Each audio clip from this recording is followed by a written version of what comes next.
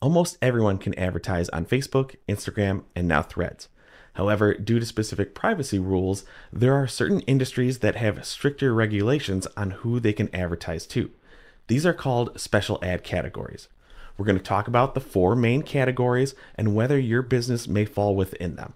And then I'll show you where you need to mark if you're in a special ad category while building a campaign to see what restrictions are in place and how they may impact your campaign. Meta has four special ad categories.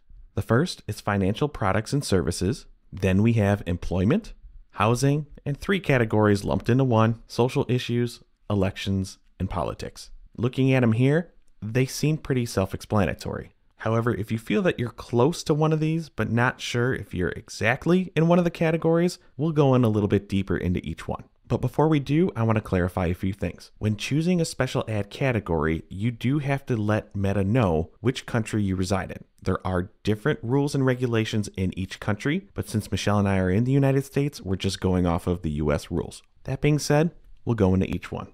We're going to see this in every single special ad category breakdown, but look at the very top of the image. Meta's going to see if you fall within a special ad category based upon the ad landing page, your creative that you're using within your ad, as well as the copy that you're using within your ad. If Meta feels that you're in violation within any three of those components and that you haven't categorized yourself as a special ad category, your ad and campaign can be rejected. So looking deeper into financial products and services, if your ads promote one of the following on the left, credit cards, long-term financing, payment or insurance services, and a few others, you need to mark your business as a special ad category. If it's gift cards, tax and accounting services, a store rewards program, that does not count in this category. For employment, almost anything related to hiring someone is going to fall within this special ad category. Full-time or part-time jobs, internships, franchising, apprenticeships, job fairs, job boards, interviewing opportunities, and a few others. If you're just giving out advice, talking about your company, what Michelle and I do, we're just giving out education about an industry, we're not looking to hire anybody, you're fine. Anything related to hiring, you will have to mark as a special ad category. For housing, if you're looking to sell, rent, or temporary list any sort of residence, that's a special ad category must. And this is where the housing special ad category mixes with financing, renter's insurance, mortgage insurance, financing for a house, home equity, any real estate services, all special ad categories. Verified hotels, resorts, retreats won't count with this, and you do not have to mark as a special ad category.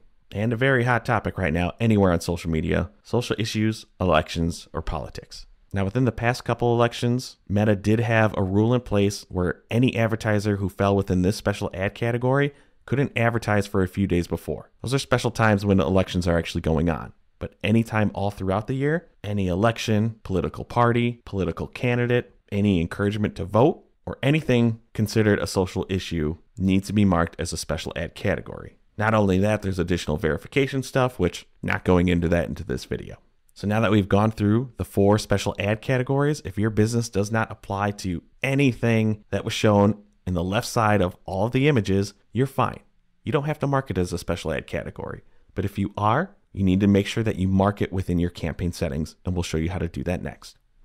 Okay, I'm in Ads Manager. Let's go ahead and start creating a new campaign, and then you can choose whichever campaign objective. I'm going to click Continue, stick with Manual. But right away in the campaign settings, probably see it if I scroll down a little bit, here's where you need to define your special ad category if you did fall within one of the four. Really, you just need to go to the drop down, choose one of the four options that we just talked about, and I'm going to click off to the side because if I scroll down again, there are a few other details. I did say earlier on that you do have to select the country that you're in. It's going to choose the country based upon what you selected when setting up your ad account. But for whatever reason, if it's different, you can go and select different countries and regions. I'm going to leave mine as is. Now, even though that we're selecting a country here, understand that location targeting is impacted and is limited when you've defined yourself as a special ad category business. We'll see that when we get to targeting, which we can head there right now. So let's go to the ad group settings by clicking next. So you would continue setting up your ad set as normal, choosing your conversions, your goals. You can select your budget, but I'm going to keep scrolling to audience because here's where we're going to start to see some limitations. I'm going to jump around a little bit. When you are a special ad category, there are definitely some limitations. If I go down to gender, we see the pop-up below. Choosing specific genders is going to be unavailable for special ad category campaigns. Moving up to age, you must leave the age range at 18 to 65 plus, essentially not discriminating against anyone. It even highlights it underneath. Moving up to locations, I just said on the campaign settings section that there are limitations here even though we defined our country. You can still go down to the region or state level, but notice this additional text right here. Individual zip code or postcode targeting is not an option for special ad category campaigns. Now you can still go in, type in a specific zip code, or do what I do, type in a specific place and location. However, the radius around the specific zip code or location must be at least 15 miles. I can make it larger, but I can't make it smaller like I could in any other Facebook campaign. We do hyper-local campaigns for a few clients, especially when they're at trade shows or conventions, and we can get the radius down to 1 mile. Not an option with special ad categories, but I'm going to go back and leave it just to the US. So there's limitations there. Scrolling down a little bit, languages, you can change, that's fine. Detailed targeting may be slightly limited. You might start searching for something that you know is a targeting option on Facebook, but it may not show up if you've already selected that you're a special ad category. It's harder for me to show in this specific example. Let me show you what I mean. Here's a different campaign draft. I don't have any special ad category created. For an example, let's say I'm running a campaign for a client and they want to target someone with independent leanings. Don't really have a political party affiliation.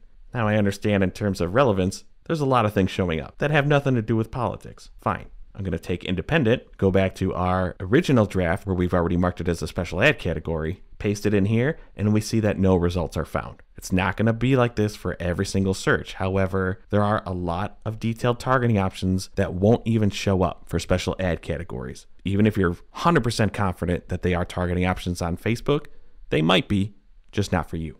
Besides detailed targeting, you cannot exclude any detailed targeting.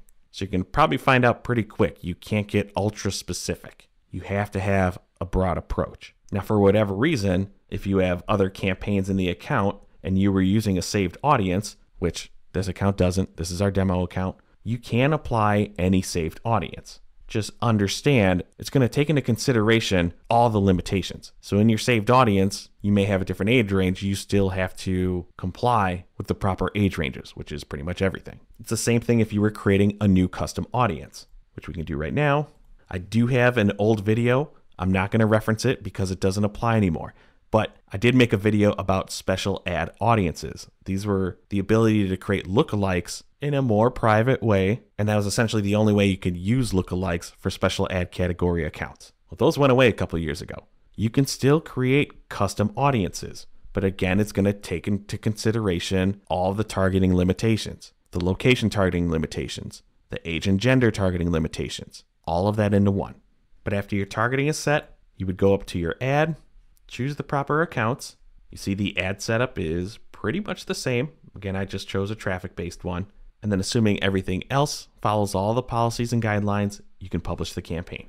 Now, when the ads do run, certain categories may have a disclaimer. Anything within the social issues, elections, or politics will have a paid for by disclaimer on the ads. And any social issue, election, or politic ad lives in the Facebook ad library for 7 years. The actual setup is really not that different than any other Meta Ads campaign. You're just limited on what you can select. If you're finding yourself running into any roadblocks, having issues, getting your business up and running because you do fall under a special ad category, or if you want to share some tips on how you've seen success by launching one of these campaigns, let everyone know in the comments.